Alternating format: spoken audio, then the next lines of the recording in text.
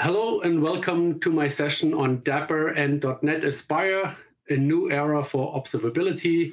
I'm excited to be part of this event, and let's get started. So, my name is Harry Kimpel, and I work in developer relations at New Relic. I have been writing code throughout my entire professional career, mostly very closely related to the Microsoft developer ecosystem. I am a big fan of outdoor activities that I very much enjoy in this beautiful area in southern Germany, as you can tell from my accent as well, I guess.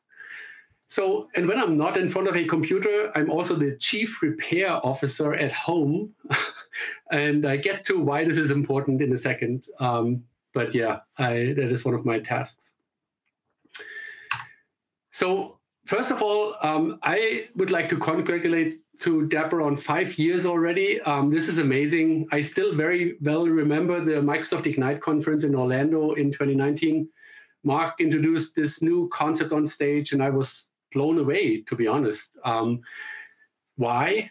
Because if you have been in the industry for some time, you may have noticed that some of the topics that Dapr solves are really quite challenging when you have to deal with them yourself in your various environments.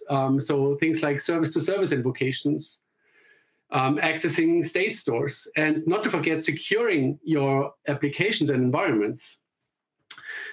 And it also solves another key aspect that is also near and dear to my heart, and that is observability. I have been with New Relic now for more than 7 years, and it still amazes me that so many developers and organizations take monitoring and observability as a second thought. So it is such a key area, and even more today with all the microservices and the changes in how we build software. If you want to iterate fast and you want to know what is going on in your systems and how your systems are behaving, you want to measure it and use these insights to improve your software, you have to have observability in place. And this could be from a performance, error handling, or simply from a pure user experience perspective. So all of these aspects are so important.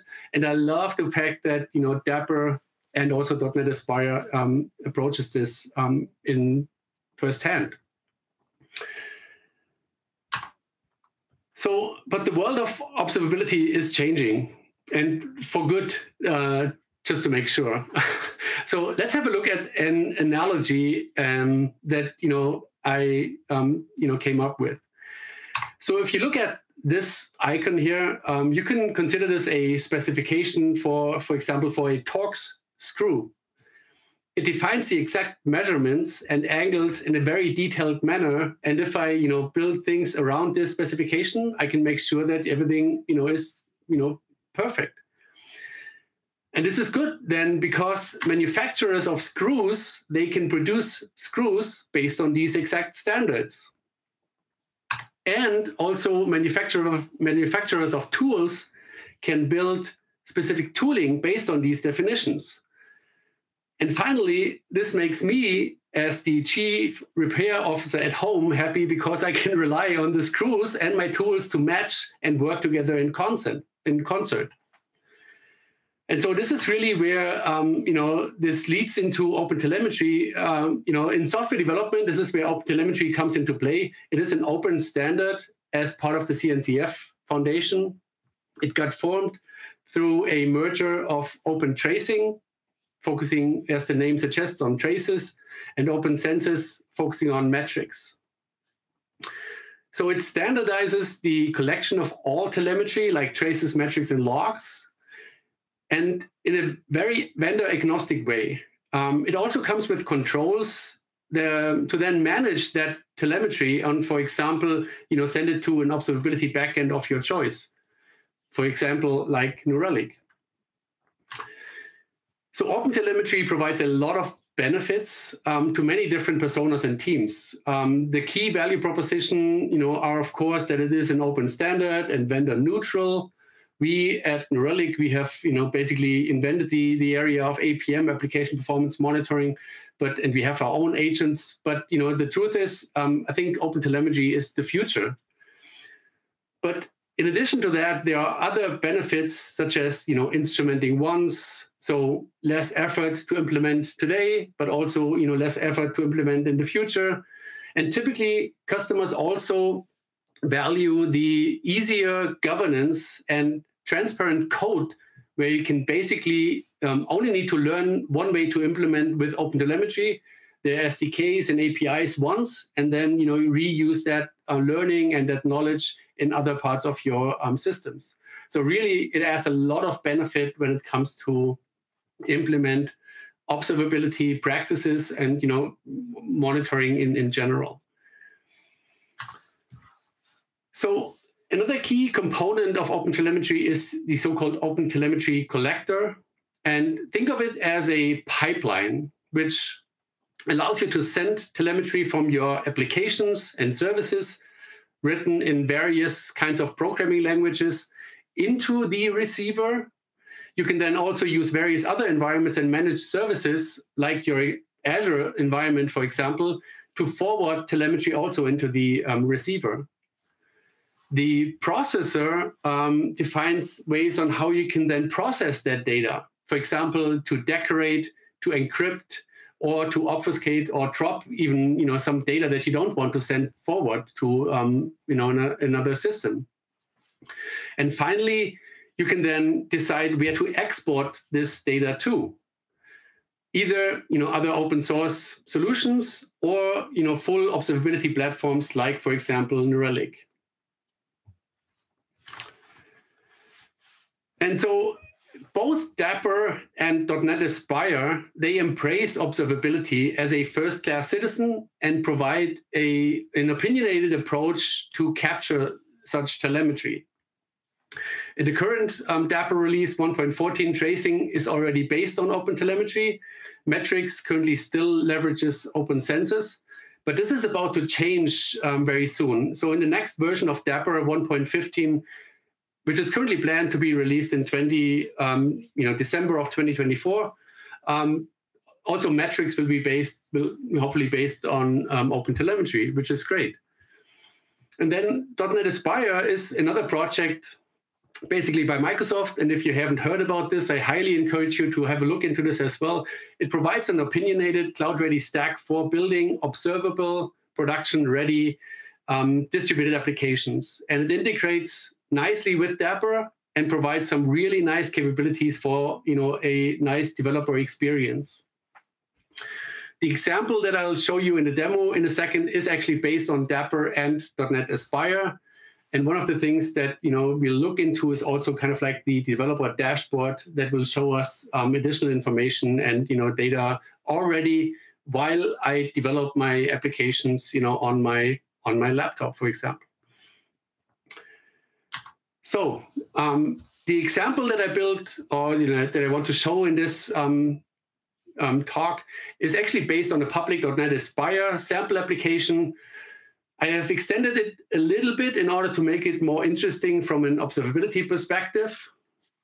The first use case is a simple service invocation from the web service to the API service to retrieve some artificial weather forecast data.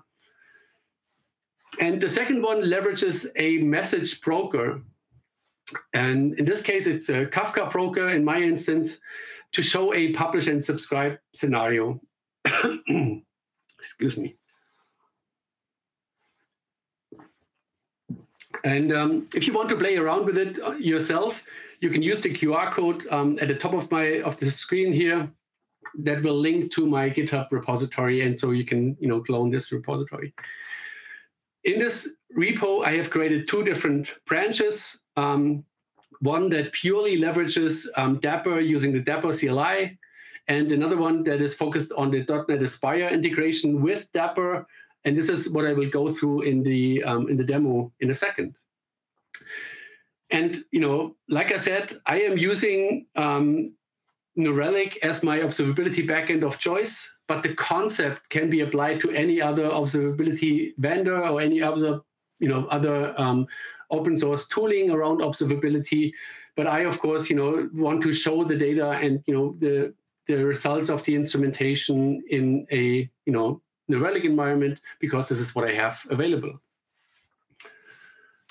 All right. So without further ado, let's jump into a quick demo and have a look at to what this could look like when you run such an application.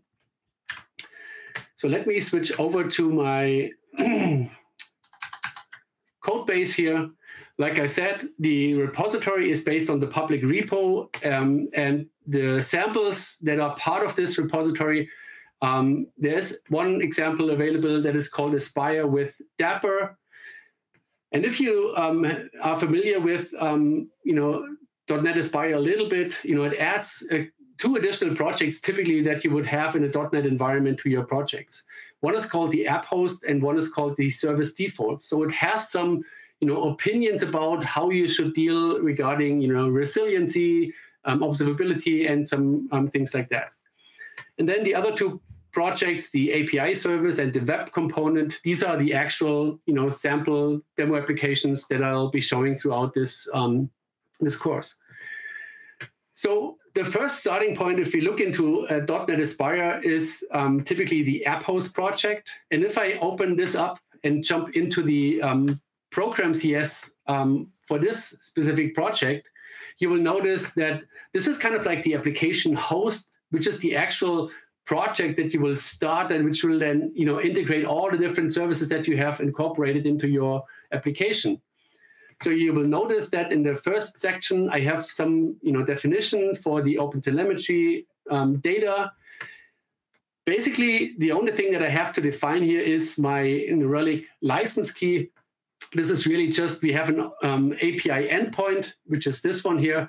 This is the OpenTelemetry line protocol, OTLP endpoint for the data to send into New Relic. And since this is an API, I need to provide an API key, which is typically the New Relic license key. And then you can see, I'm adding some additional components. .NET Aspire adds some additional capabilities for me to add this into the application host. The first thing is the PubSub environment, which is, again, my local Kafka cluster that I'm running. The second one is actually one of the first projects, which is the API project. And so with this, I am able to actually configure the sidecar and provide some options for this to be, properly configured. In this case, what I only did is I'm using the OTLP endpoint and the OTLP headers to basically just configure the export of the telemetry that is part of the sidecar to be sent also into my observability backend. And then also for the service itself, I also did the same thing. And then I'm referencing the PubSub as part of this project. The same concept applies to the web application as well. You can see it is very similar to what this looks like. I won't go into further detail on this specific project. The way to spin up the application is quite straightforward. What you would do is kind of like you would use a .NET run command. And let me make this a little bigger here. So I'm using a .NET run command in order to spin up the application. And in this case, I'm using .NET run, and I'm specifying the app host as my startup project, which will then trigger and initiate all the other subsequent actions. Once I have done that, and this is something that .NET Aspire brings with it, is it will show up a developer dashboard. So let's have a look at how this looks like. So this is the developer dashboard that I have running here for my application. Let me make this a little bigger. So it actually shows me all of the different resources that are part of my application. You can see I'm looking at the Dapr sidecars for the API and the web, and then the actual projects for API and the web interface as well. I can then, from here, jump directly into the endpoints, spin up my application, and then, interface with the application in this case. The UI for this basically looks like this. This is the sample project where I can access some weather forecast information. This is the first use case where my web application talks to an API and retrieves some artificial weather forecast information. And then the other aspect is the orders, where I'm basically just submitting or publishing a message into my Kafka queue, which will then be subscribed to by the other service and processed. So how does that look like if we jump into an observability backend? I could use the traces and look also at the traces directly in the developer dashboard. And this is one of the value propositions of .NET Aspire, that I can look into this configuration directly here. But since I already configured the applications to send the data to my New Relic backend, if I jump into the details here in the environment variables, I can see that for the OTel endpoint that we will see here, this is the OTel exporter OTLP endpoint. I have configured this to send the data to my New Relic API. So I can then look into the data. This is the application. This is one of the applications, the API that we're looking at. And I'm looking at all the different traces that I'm capturing. And you can see for the first instance, if I look at the weather, Could you zoom in a bit more, Harry? Because we have a bit of difficulty, I think, due to the bandwidth, so it's a bit blocky at times. So if you increase a bit, that will help us. Yes, thank you. Okay. So what I can do now is I can search for any, weather traces, and in here I can. Oops, no, this is not what I wanted to do. A little bit of lag equals get. And then use the weather endpoint. And you can see if I click into one of these traces, I have multiple traces that I captured. If I look into one of these traces, I can then identify, what the execution looked like. You can see from the web API, from the web project, we jumped into the Dapr sidecar, to the API sidecar, and then finally to the API that is actually executing that request. From a tracing perspective, I can also see that data in the, waterfall view, and clicking into this, I can also access, specific information on the specific request. What I added on top of this is a thing called, some, custom data, some custom attributes that are also able to add into this. So you can see here, I'm adding, the amount of weather forecasts that we retrieved from the service. I can see the average temperature in Celsius and Fahrenheit and so on. I'll show you in a second on how this can actually be configured in a second, but useful information to have if I want to identify any issues. And of course, also, if I am receiving some logs, I can also access these logs directly from this trace. So now we're looking at a single trace and the correlated logs for this specific trace. So this is great. But let's have a look into the more complicated use case, which is basically focusing on the pub/sub scenario. So for this, I am getting rid of this search bar, and then we already noticed some order traces. And so for this, if I open up one of these traces, I can see again the scenario on how this actually looks like on a service map view. I can also look into the data in more detail, coming from the get order request all the way down to the API. And then again, if I look at the API span for this specific trace, I can then also look at some of the attributes. And again, what I added in here is a couple, aspects that OpenTelemetry allows me to add, which is adding some custom data, some custom traces and metadata to these spans. One of them is the end user ID, and the other one is the order ID, which I also added as a custom piece of information. So now I can see this data from my application as part of the trace information that I also already captured. You may also notice that I have received some traces with errors. And in this case, let's open up one of these traces.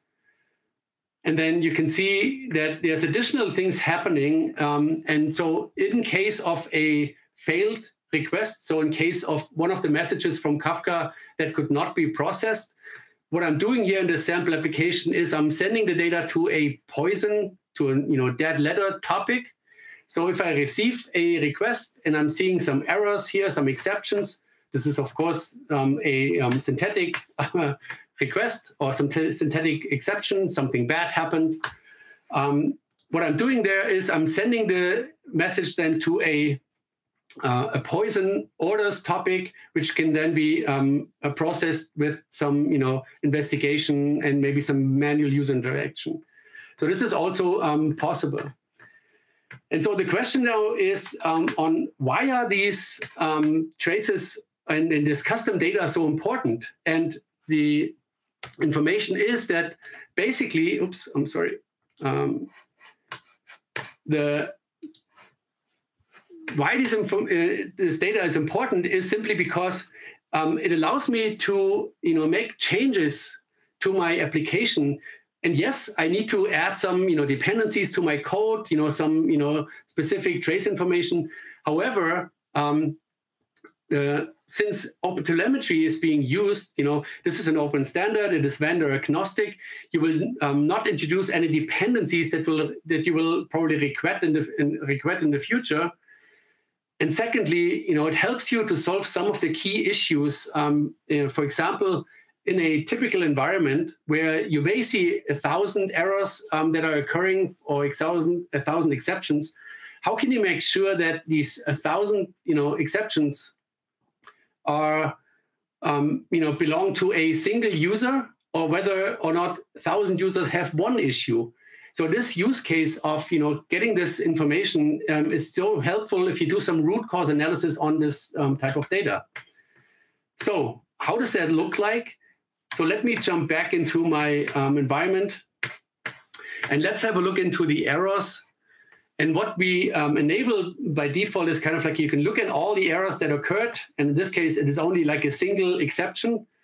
What will happen is that with the end-user.id that you have seen as a custom attribute, and this is a so-called attribute convention from OpenTelemetry that you can use, the result of this actually allows me then to see, of all these, almost 200 errors, I can see how many users were impacted with this, in this case, in the last 3 hours, and how does this change from a historical perspective? Do we see any changes?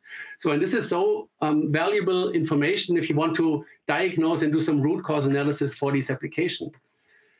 If I then jump deeper into this, I can then also look into some various error profiles or view these error profiles in my account. And for some reason, that link isn't working. Let me, oops. What is happening? Okay. Okay, so let me quickly go back into the slides. I prepared these slides as well. So basically, I can then look into the error profiles, which will allow me to see, across all the traces that we have captured and this specific user exception that we have seen, how does it distribute across all my end user IDs or across all my order IDs? So really helpful information for me to diagnose and get to the root cause of the issue faster by having all of these custom attributes and custom information. And OpenTelemetry really allows to add this quite easily. If we look into one of the examples, and I jump into the API service here, for example, I can look into the weather forecast. In here, this uses standard, in this case, .NET methodologies and SDKs to actually retrieve the current activity, which is equivalent to a span and a trace, and then I can add these weather forecasts.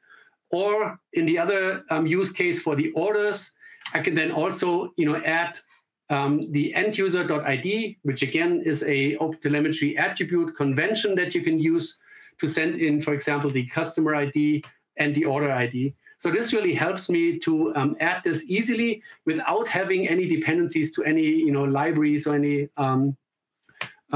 packages that I need to incorporate into my application. Going back into the slides.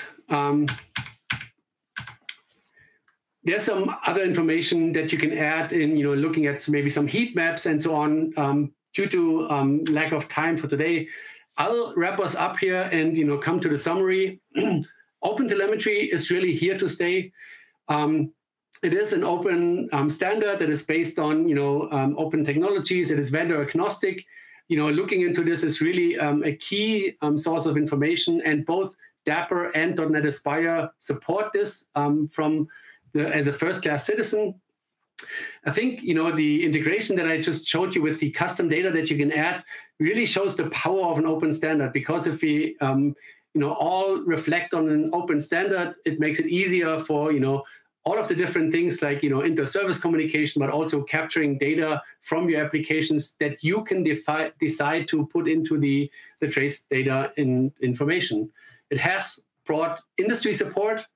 Various kinds of vendors, like, for example, Microsoft on Azure and other services, they already start building support of OpenTelemetry into these applications. And it is really a new era for observability that both Dapr and also .NET Aspire bring to the table. And again, also, huge community contributions for this. And, I think we will see more and more of this in the future, and I'm excited about the future also of Dapr in this era, and also the broader support with OpenTelemetry in this environment. And with that, I am pretty much hopefully on time.